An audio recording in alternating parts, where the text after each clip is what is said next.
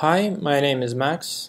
Today I'm going to show you how to use Enrichr. Enrichr is a web-based gene list enrichment analysis tool that has a large collection of gene set libraries, an alternative way to rank enriched terms, and various types of interactive visualizations. Under the Libraries tab, we provide a list of gene set libraries we have created and collected. These libraries are available for download for use and analysis.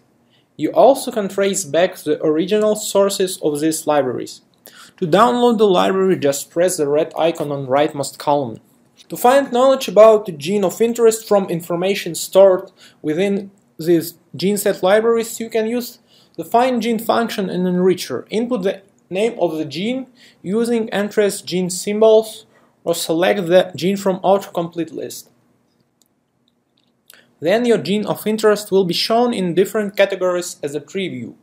Expanding the tree branches, you can view the relationships between the genes and its functional terms across many of the biological categories in Enrichr.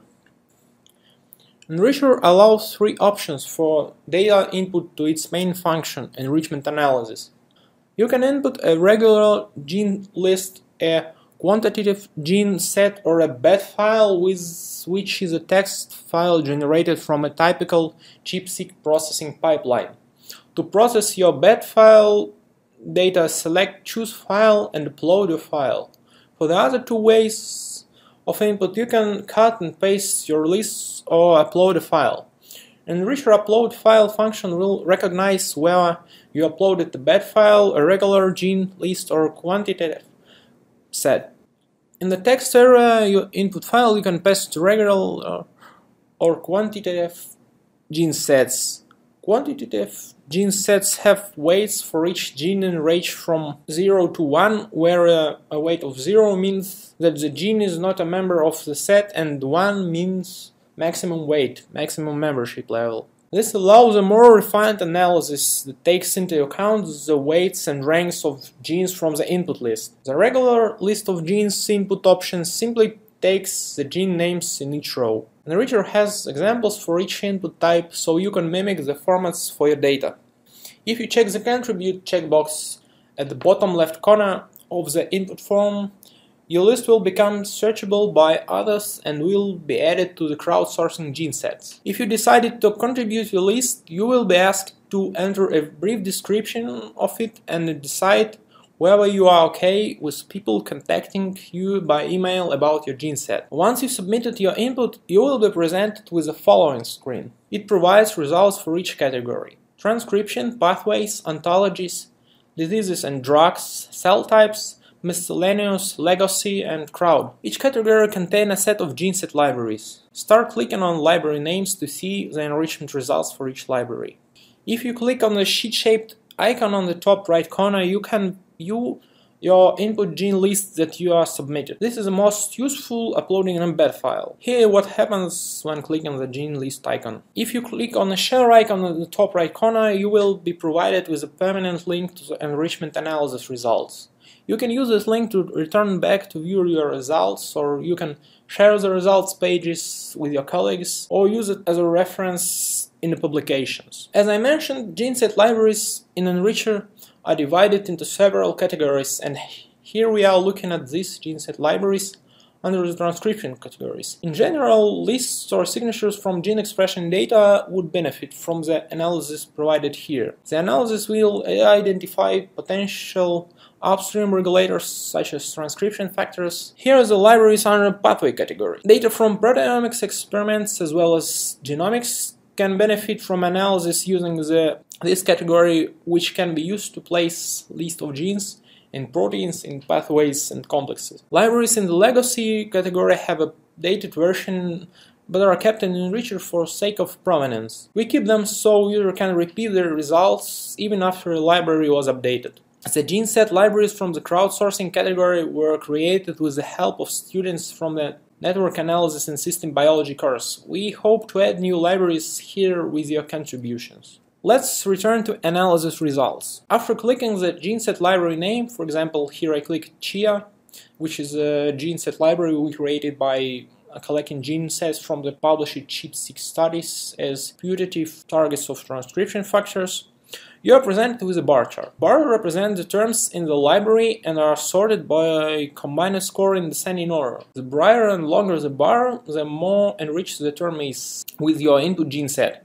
Here the term is transcription factor profiled in a paper with PubMed ID in the cell type in this organism. So putative targets of the transcription factor E2F1 are most enriched with this input gene list for this gene set library.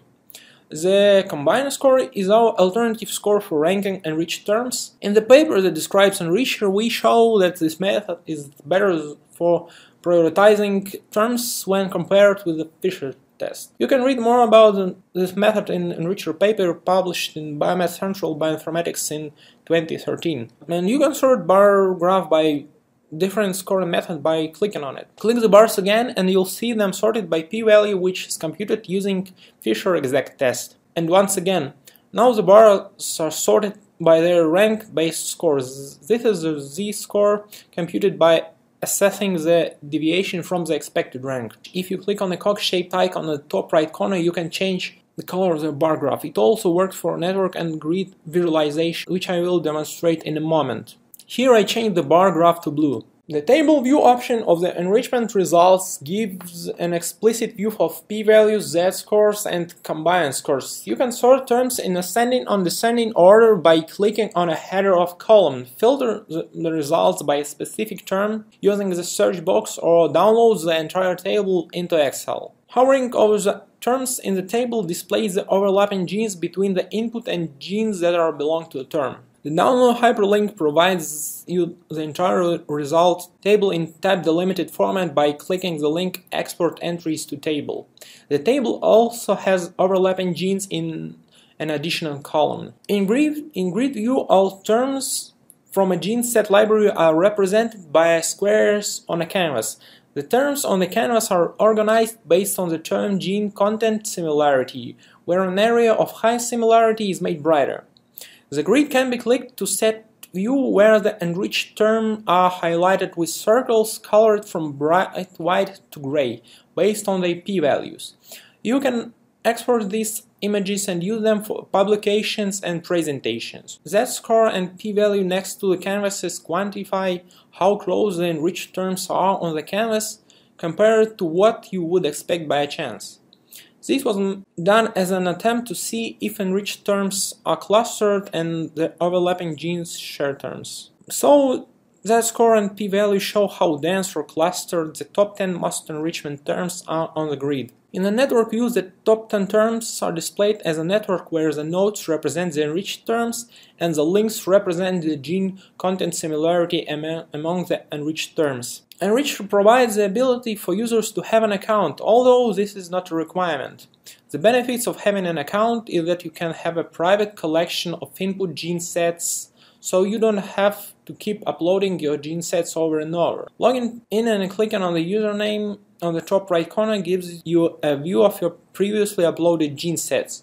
You can filter the results for a particular gene sets by searching them. Clicking on the set name will return you to analysis results for that input list. If you have questions and suggestions, we provided detailed tutorial and frequently asked questions under Enrichr's Help tab. You can also use the feedback form to ask questions and give a suggestion. I hope you enjoy using Enrichr and find it helpful for your research.